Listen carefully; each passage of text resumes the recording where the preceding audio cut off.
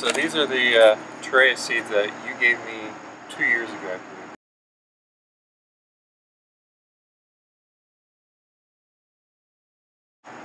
It took them a year to germinate. I had to cycle them through warm and cold a couple times to get them to germinate, but then once they finally germinated, see, they grew quite well.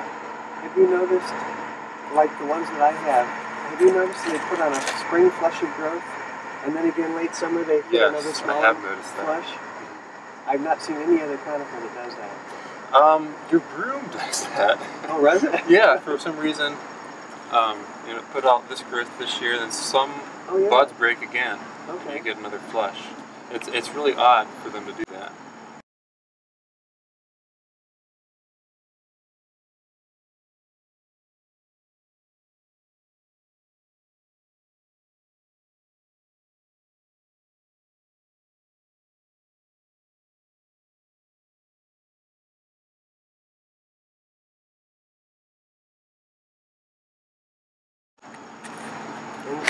You can see the upright growth from the base of the plant that could potentially be rooted into another tree form, Torreya.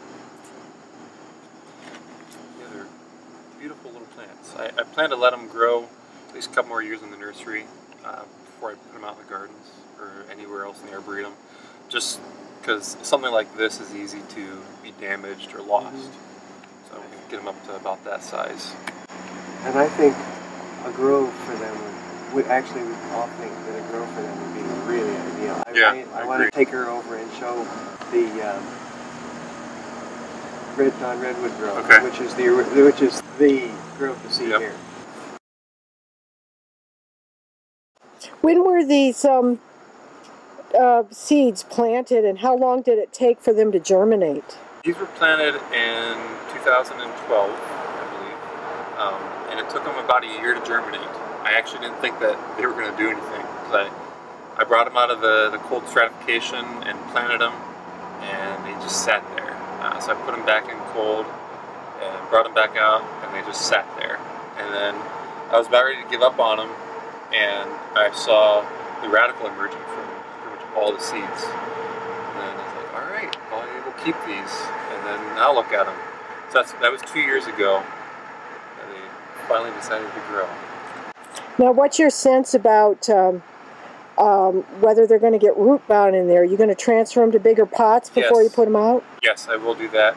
I don't plan to leave them in here much longer. These will probably get shifted up to a 3-gallon this fall, so that way they don't get root bound, and so you don't get the circling roots. No, I'm not going to look because it's not. They don't want to. If they do happen to get root bound, we can tease those apart when we transplant them and help to retrain that. So. Great.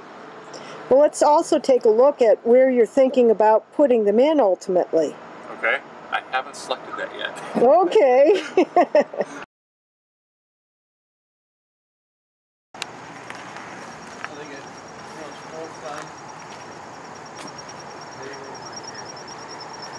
Where they were.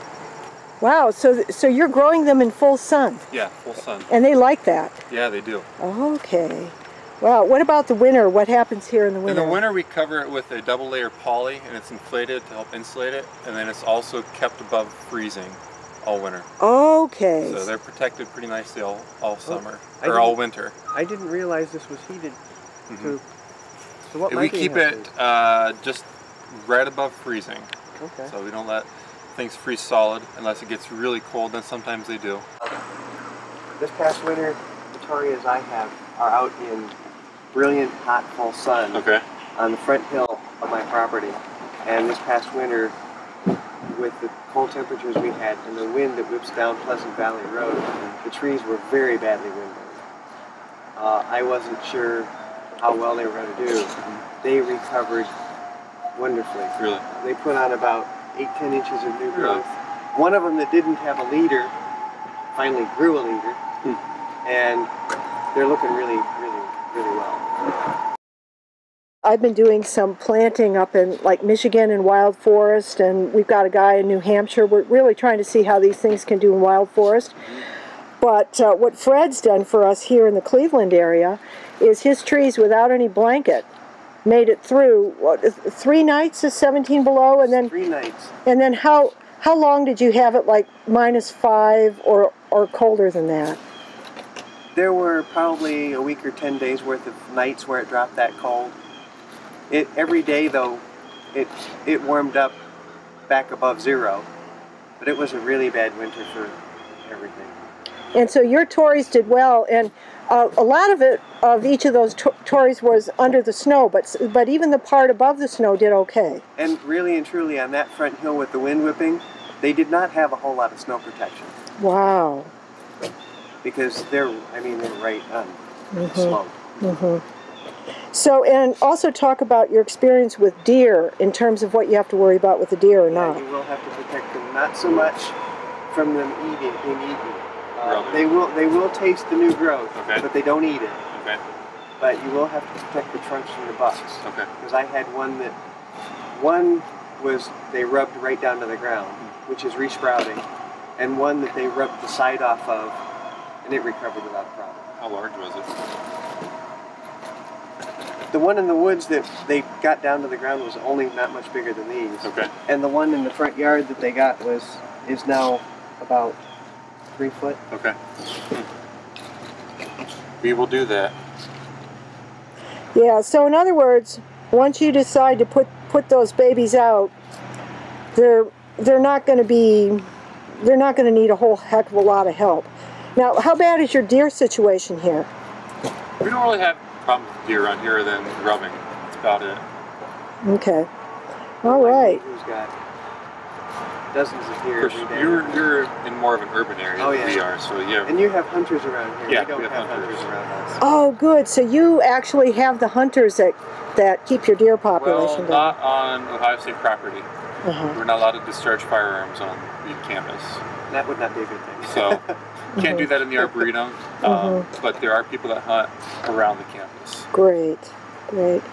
All right, well, thank you. Paul, what's your last name? Snyder. Paul Snyder at Secrest Arboretum, which is the Ag School Arboretum for Ohio State University. All right, thank you.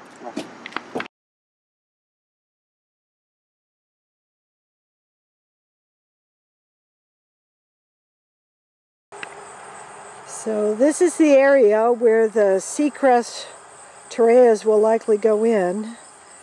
Fred, Bess, and Paul Snyder and I just conferred on this.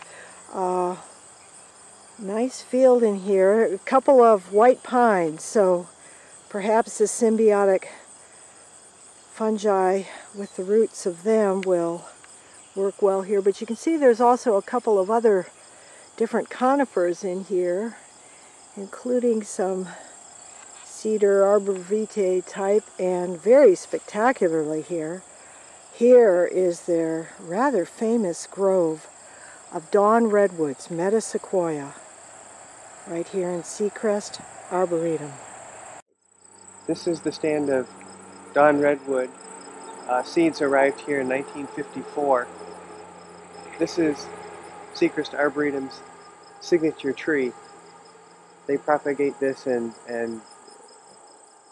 send it all over the country. How do they propagate it? It can be propagated from seed or from cutting. Cutting grown trees tend to have more of a straight, not very interesting trunk, whereas seed grown trees, that are at least the ones that are grown out in the open, have a really fluted trunk with big branches that grow out from the base. These, because they're planted in a grove, don't have that form. Right. But they do show us how capable this tree is of reaching whatever canopy it needs to reach in order to get sunlight. Not bad for being 60 years old. No, it's younger than me.